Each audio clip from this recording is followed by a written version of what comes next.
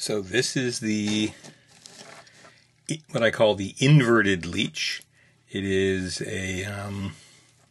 obviously a leech pattern, but tied on a swimming nymph hook. And here, show you one of those hooks. It is a Daiichi 1770. You can see it's very much like a bend back. Nice rounded bend. You can also tie these on the Daiichi 1870s. The problem is this sharp bend can make it very difficult if you're going to use a bead, as I have here, for weighting the hook. Now the whole point of this fly of using this hook on the fly is using the bead to make this swim in the inverted position. And as such, this will jig along nicely. It will also not get snagged very readily. So let's show very simple fly how to tie it.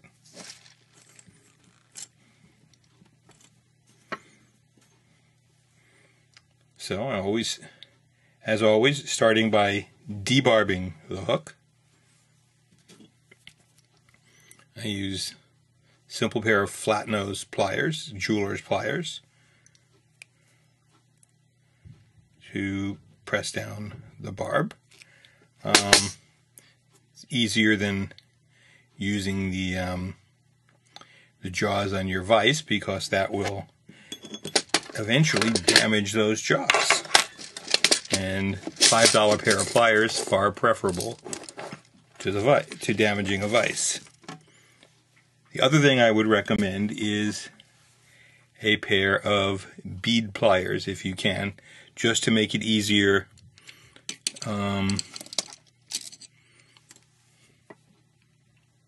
to pick up and handle the beads. Now, in this case, what I'm doing is using the bead pliers to thread the bead on, and then we can just insert the hook.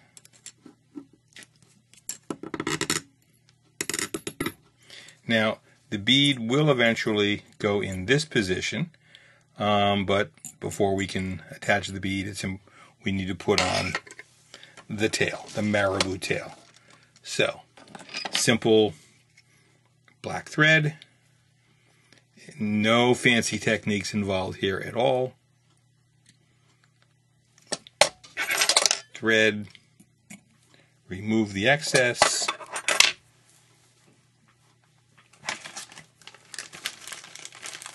then bring in the marabou. And in case you can't tell this, yes, this is my first time trying to record a video, so making sure I have this organized is still a work in progress.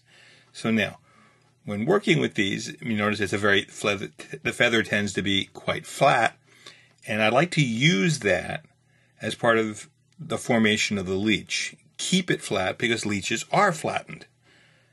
So, draw this out. I'm going to make the tail a little bit longer than the length of the hook, but I want to tie it in so when it's flat, it's horizontal, shaped very much like an actual leech. So pinch, wind it down a number of times underneath to secure it.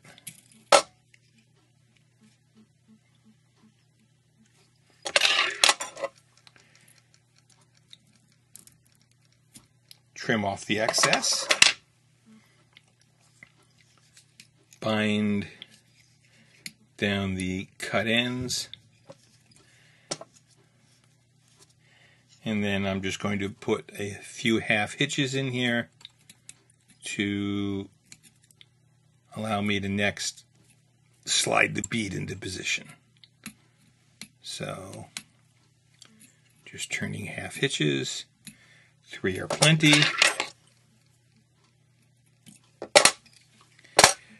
then bind all of this in position, sealing it up with, in this case, a little bit of Sally Hansen Hard as Nails.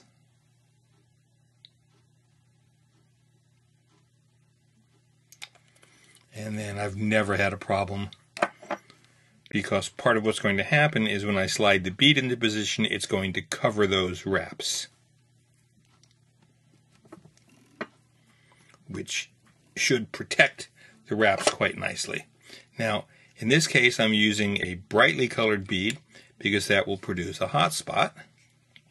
Now, you can use the same colored, so in this case, you might use black or something that gives you a little bit of color, and that's purely your choice. So now I'm going to just lay down a minimal thread base, because the rest of this is just going to be dubbed the rest of the body. So over and back.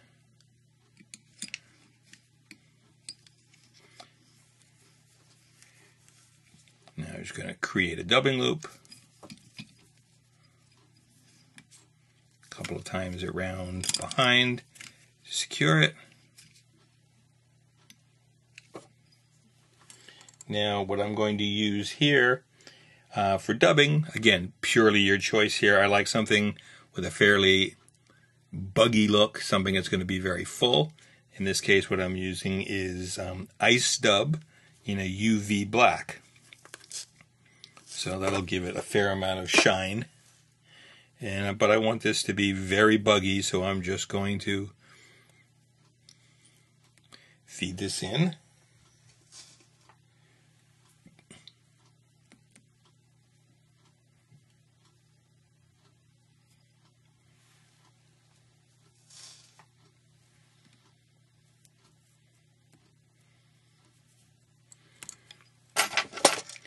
And then lock that in with my hackle pliers, rather than using any fancy dubbing spinners. Then I can easily spin with the hackle pliers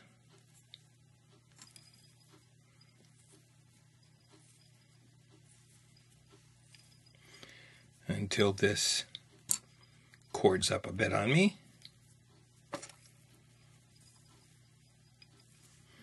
And try to keep the marabou out of there.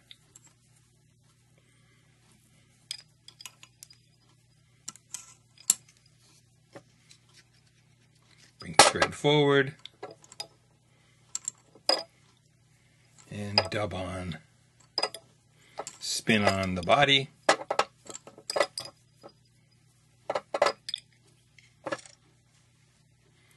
As you can see, I'm going to have to create another dubbing loop, and that's fine.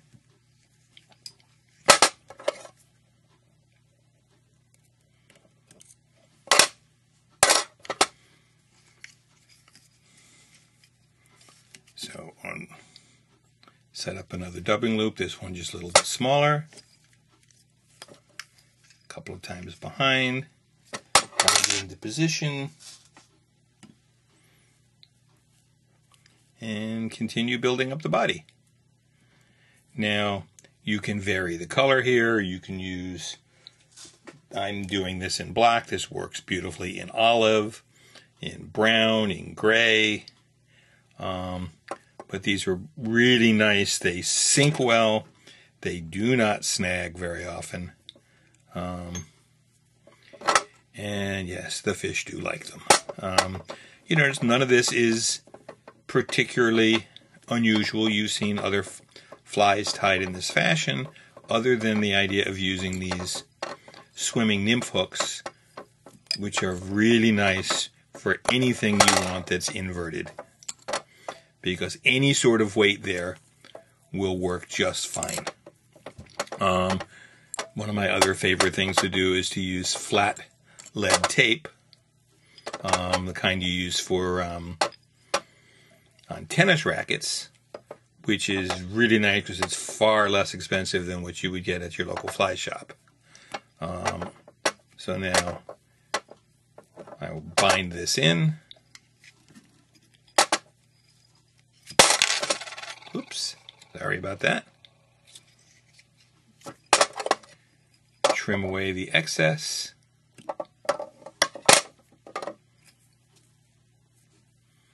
Push anything back.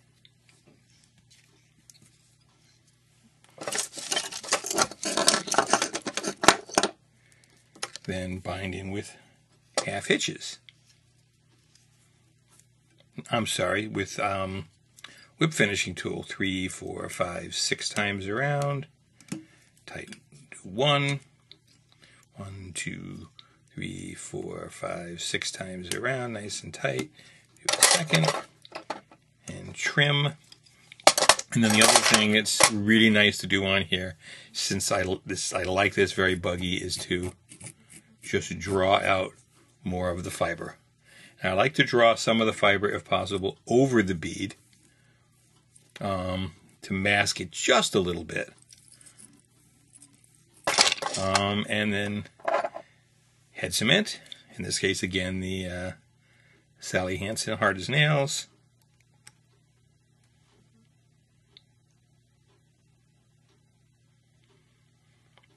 And we have the fly. Now it has, as you can see, it has some flash to it. It has a little body. This will swim in this position, and it will have a tendency to jig up and down as you draw it, and of course the marabou tail makes it very, very lively. You may see in here I accidentally pulled a little bit of the green in with it, and that's probably not a bad thing either. I find that the exact colors here are less important than on many other flies. Just a hint of flash, the color, the shape, and the movement are most of what make this fly work. That and riding upside down so that you minimize the number of snags. Anyway, this is my first time ever posting one of these, so I would really appreciate any feedback anyone wants to give. Thank you very much, and enjoy tying.